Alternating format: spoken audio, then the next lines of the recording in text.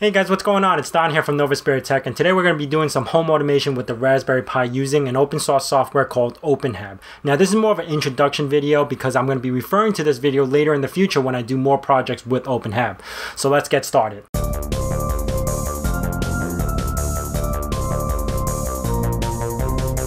So for this video, we're not really going to need much. We're just going to need the Raspberry Pi and probably a LED. Now I'm using the Raspberry Pi B Plus right now because my Raspberry Pi 2 is being used for another project, and also my Raspberry 3 is being used for another project. You're also going to need the latest Raspbian image, which is Jesse, and I'll leave a link in the description below on how to get that installed. Now without further ado, let's get to the software section. Alright guys, so those of you who doesn't know what openhab is, it's basically a open source home automation software that you can install on top of Linux. I'm going to leave a link in the description below of where the website and where you can reach all the information that we are talking about. Now, to start off, I'm not going to actually go to download and download their binaries and stuff like that to install. What I am actually going to do is add a repository into our system so we could do apt-get update or apt-get install to upgrade our openhab system. Now, to get started, I'm going to leave actually all the codes in the description below and on my website so you can follow along. That way you don't have to see what I'm typing out and everything. Now what I just did is add the key for the repository. I'm going to add the repository itself into etc app sources list, and then make a openhab list. It's after we added the key and then the repository, sudo apt-get update. After we did the apt-get update, you want to do sudo apt-get install openhab-runtime. Next, we want to enable, so it will boot up openhab when we start the Raspberry Pi. To actually control openhab, there's actually a lot of add-ons, and add-ons might not necessarily include just for the Raspberry Pi, but other add-ons for other stuff. What we're going to need to add on for this is the GPIO pin. Now, to do that, we would use sudo apt-get install openhab-addon-io-gpio. After installing that, that's an add-on that will allow openhab to actually use the GPIO pins. Next, we also need to install openhab binding for GPIO pins. So that's sudo apt-get install openhab-binding-gpio.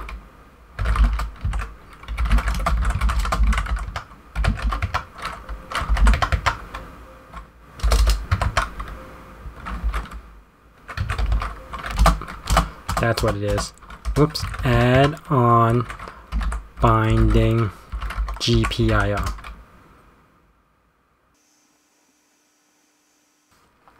Alright, so now that we have everything installed and in place, we just have to do a little bit of configuring. So the first file we have to modify is openhab default configuration file. So sudo nano etc default openhab. Here we have to change the user and groups to pi::pi. Save that, and the next file we have to do is sudo nano user lib systemd system openhab.service, and here we want to change the user and group to pi. Next, to initiate the change, we have to do sudo systemctl daemon-reload. Then sudo system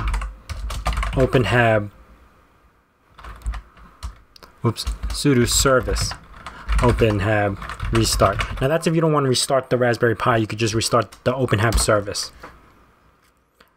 After this is all done and the configurations, we have to go and edit our sites and our home sites.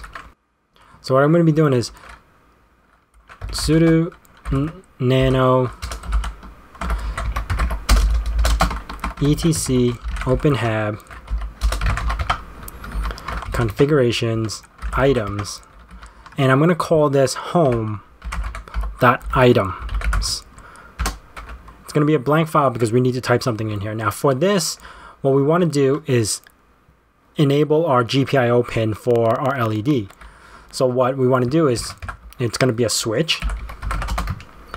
And remember, it's case sensitive. Raspberry Pi LED GPIO pin 4. And that's what's going to tell the Raspberry Pi to either, turn on or turn off. Control X, save, yes. Next step is sudo nano etc openhab configurations sitemap. And that's the site that we're going to be viewing. So when we log into our Raspberry Pi and pop in the URL for openhab, the sitemap is what it will look for. And it'll display what items we have or how we want to spell it and stuff like that. So in here, what we want to do is site map home label equals home. So now it's going to be called home. Frame label equals Raspberry Pi GPIO LED. Okay, now next we want to open a second bracket in here.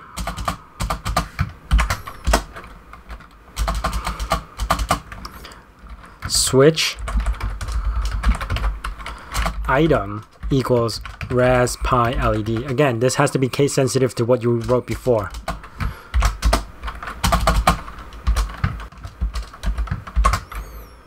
And there we have it. We have our first switch. Normally, you could just restart the service and it should bring up the new sitemap. To do that, you would do sudo service openhab restart. Alright, now that everything's restarted, to reach our website or our openhab environment. Alright, so all you need to do is type in your Raspberry Pi IP address, followed by a :8080, then /openhab.app sitemap equals home. And from here, you have that Ras Pi LED, the thing that we created before. I actually ran into a little snag because I did a typo before, but it's all fixed. That's why it's up ready. And here, you can press on and off. So all we have to do after we set up our environment, created this home item, and created our sitemap, we just have to plug our GPIO pin 4 to the LED. And then the other pin to ground. As far as the final test goes, all we have to do is just navigate to the address with our phone. And as soon as you press that Raspberry Pi LED, see how responsive that is?